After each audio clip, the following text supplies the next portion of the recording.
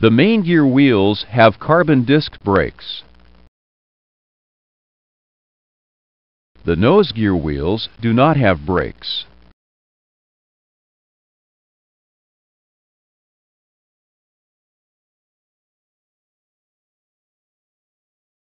The wheel brakes are controlled by conventional brake pedals. Select the hydraulic synoptic. The brake system is divided into the normal brake system and the alternate reserve brake systems. The accumulator is a backup if these fail. Normal brakes are powered by the right hydraulic system.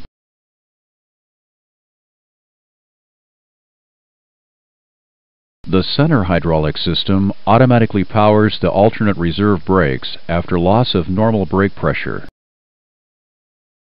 The right hydraulic system charges the brake accumulator.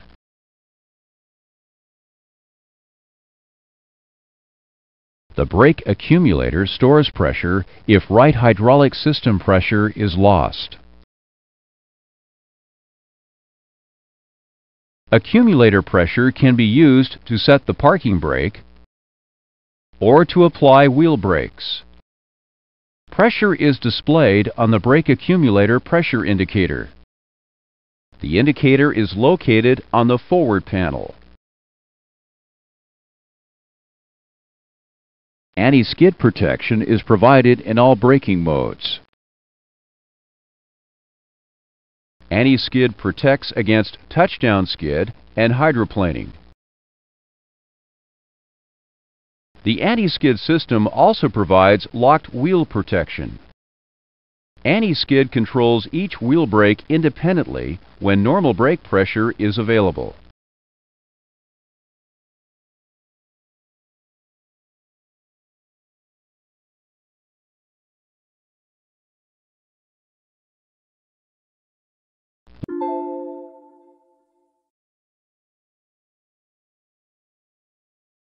The right forward and right center wheel brakes are also controlled together. The aft wheel brakes are controlled independently. Brake system and tire pressure information are displayed on the landing gear synoptic. Select the gear synoptic. The temperature of each brake is displayed next to each main gear wheel in a scale from 0 to 9.9. The scale value and the brake symbol are white when the brake temperature is in the normal range. The brake symbol for the hottest brake on each truck becomes solid white if the scale value reaches 3.0. When any brake's temperature reaches the high range, the value and brake symbol turn amber.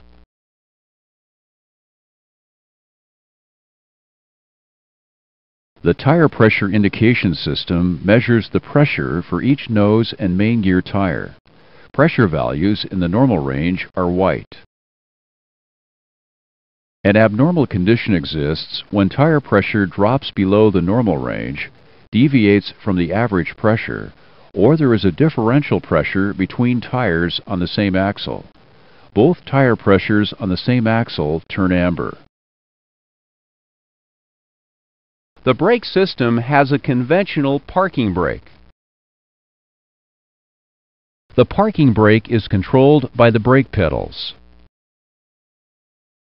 and the parking brake lever on the control stand. To set the parking brake, push and hold the brake pedals. Touch the highlighted area. Next, pull the parking brake lever until it locks in place. After the parking brake lever is set, pressure can be released from the pedals.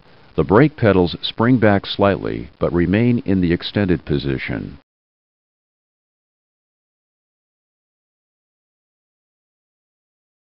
The ICAS memo message, "Parking brake set," now appears, and the parking brake is set if the accumulator indication is above the amber band. Hydraulic pressure is now locked in the parking brake until you release it. If the parking brake accumulator indication is near or within the amber band, the ICAS memo message "Parking Brake Set" displays.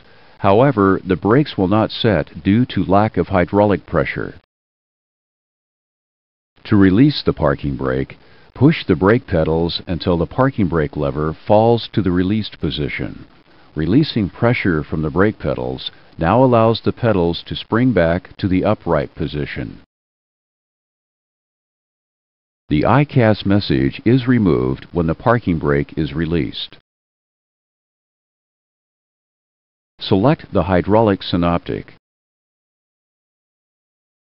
The parking brake can be set with normal brake system pressure. If the right hydraulic system fails, center hydraulic system pressure is used to set the parking brake.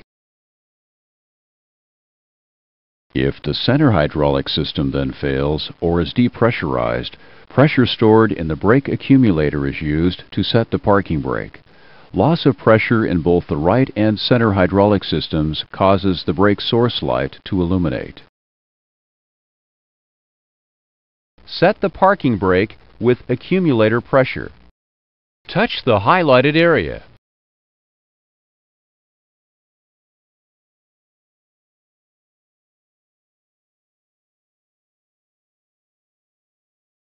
The parking brake is set.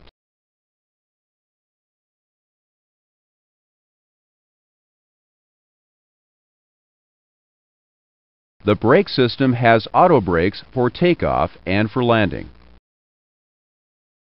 The auto brake controls are located on the forward panel.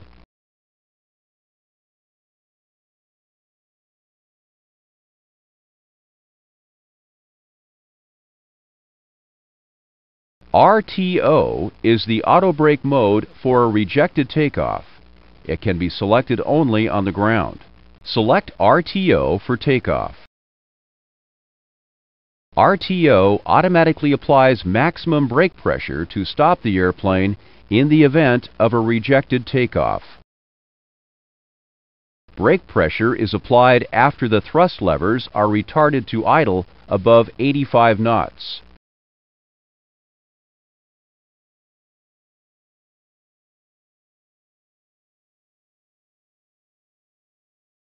Auto brake RTO can be disengaged by any one of four methods: by rotating the auto brake selector to off, by advancing the thrust levers, by stowing the speed brake lever to the down position, or by pushing the brake pedals. Disengage auto brake RTO with the speed brake lever. The ICAS advisory message "Auto Brake" appears after auto brake RTO is disengaged. The auto brake selector remains in RTO. Select auto brake off.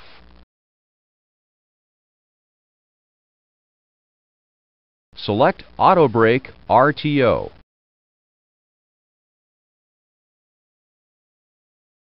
After takeoff, the auto brake selector rotates to off. Auto brakes are disengaged and off.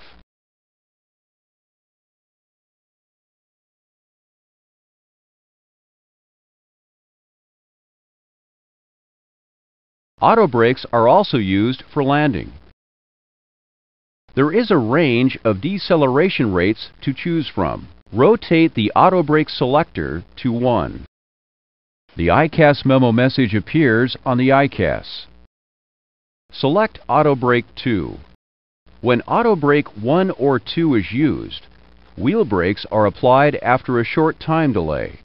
Select Auto Brake 3. Auto Brake 3 and higher do not have a time delay. Select Auto Brake 4. Each higher auto brake number corresponds to a higher deceleration rate. Select Maximum Auto Brake. Maximum auto brake is the highest deceleration rate for landing. Only manual braking can apply greater brake pressure for landing.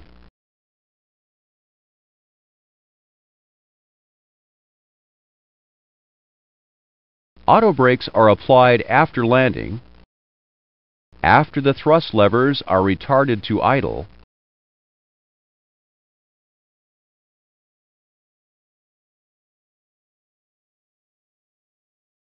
and after wheel spin-up. Remember, auto brake 1 and 2 have a time delay before brakes are applied. Auto brakes for landing are disengaged the same way as auto brake RTO. Push the brake pedals to disengage the auto brakes. The auto brake selector rotates to disarm, and the ICAS advisory message appears. Auto brakes are disengaged. Rotate the auto brake selector to off. To review the auto brakes, rotate the auto brake selector. To continue the lesson, touch the green arrow. Next, non-normals are presented.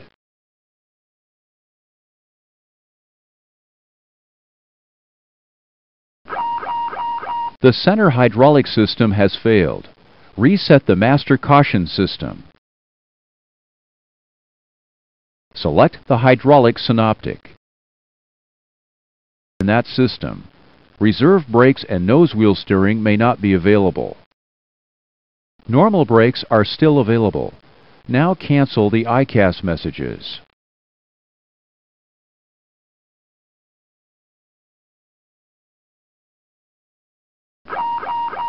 The right hydraulic system has also failed. Reset the master caution system. Select the hydraulic synoptic.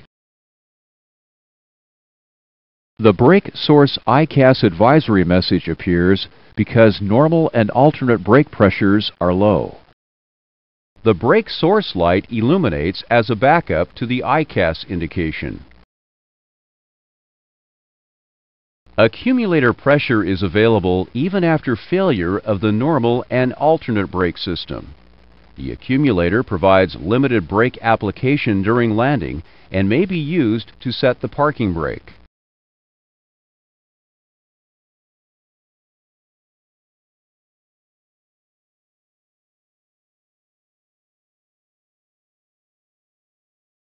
Select the gear synoptic. Brake appears on the synoptic when maintenance has deactivated a wheel brake. There is an anti-skid fault for a tire on the right main gear truck. It's on the same truck.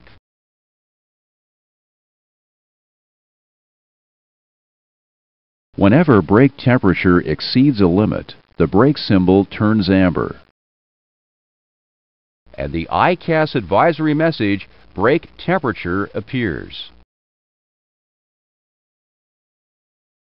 If an abnormal tire pressure condition exists, the tire pressure values change to amber and the ICAS advisory message, tire pressure, appears.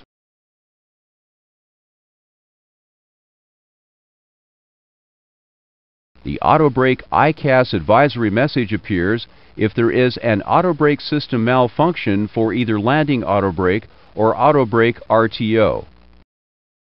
Additionally, the auto brake message appears anytime auto brakes are disengaged with the thrust levers, speed brake, or the brake pedals. Remember, the message blanks when the selector is rotated to off.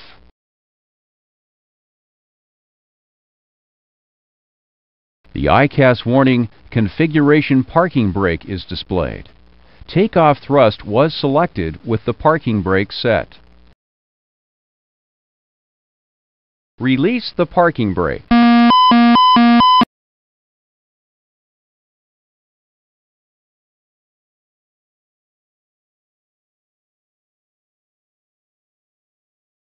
You have electrical power connected during pre-flight. Hydraulic power is off. Set the parking brake. You are ready for taxi. Release the parking brake. Push the brake pedals until the parking brake lever falls to the release position.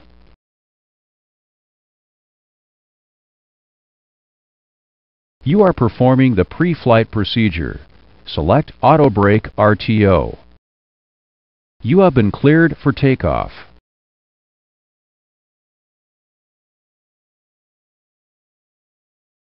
After the airplane accelerates past 85 knots, you reject the takeoff.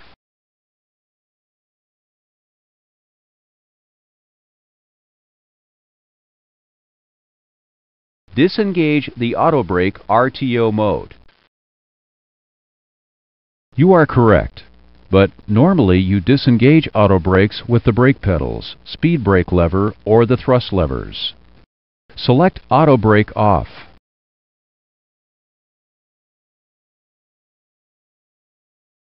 You are in a descent to your destination airport. Set auto brake 3.